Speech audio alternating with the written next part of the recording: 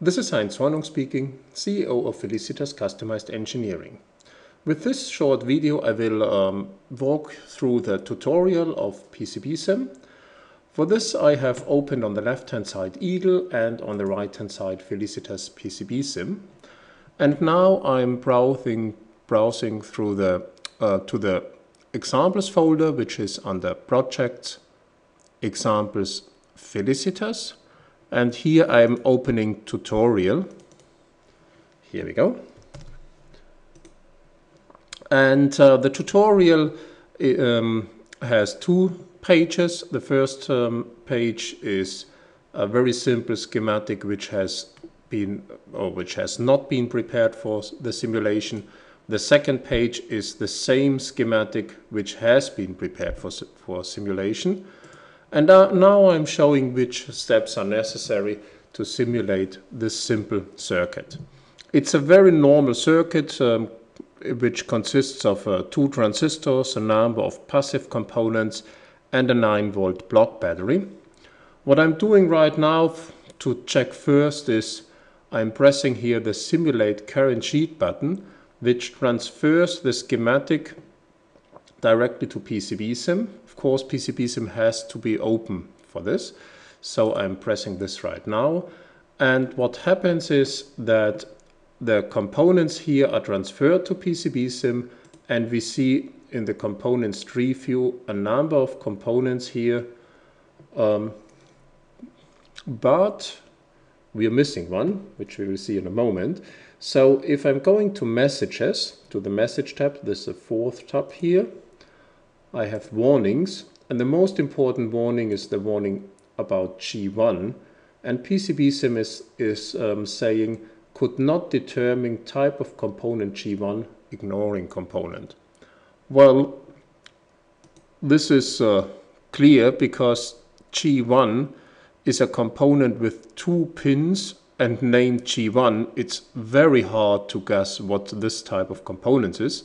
So what I'm doing right now is I'm making a right mouse click here, going to PCBSIm. So we have a new context menu entry PCBSIm for each component.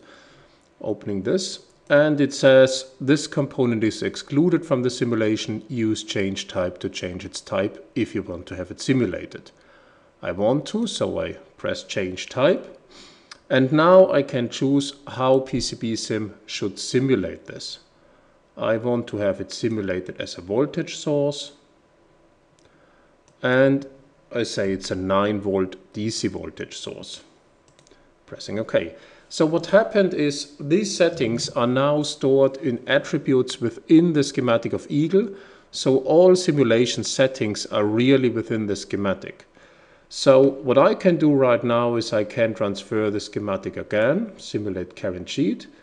And what happened is on the tree view here we see G1.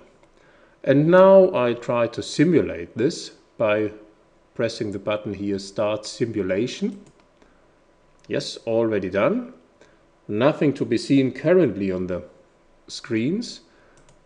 In order to see a certain signal, I expand a component, highlight any signal I want, and press the spacebar. Now I can see the rectangle which the circuit should create.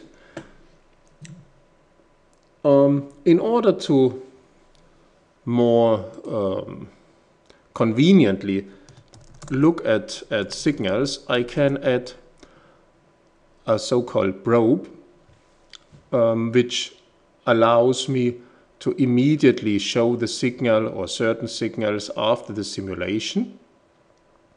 And so I don't need to select it each time and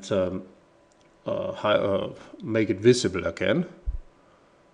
Oh, this is taking a bit. I have to use Felicitas simulation library and add it again. So here we go. Now I'm adding this to the transistor collector signal here. And what I can do is again I make a right mouse click, choose PCBSIm, and now I can select how the signal should be displayed.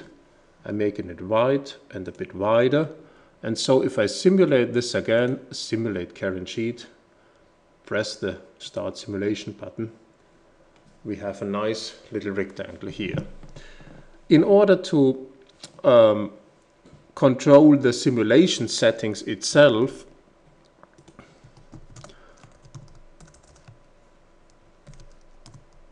we have to add a special symbol from our simulation library called sheet simulation settings, and this would now allow me to control all different settings for the transient analyzers, which we're doing right now. For example, how long we should simulate and in which steps. Then we could have DC sweeps, AC sweeps, and so on. There are all different examples which highlight these different possibilities. So this concludes our very short tutorial. Thanks for watching and bye for now.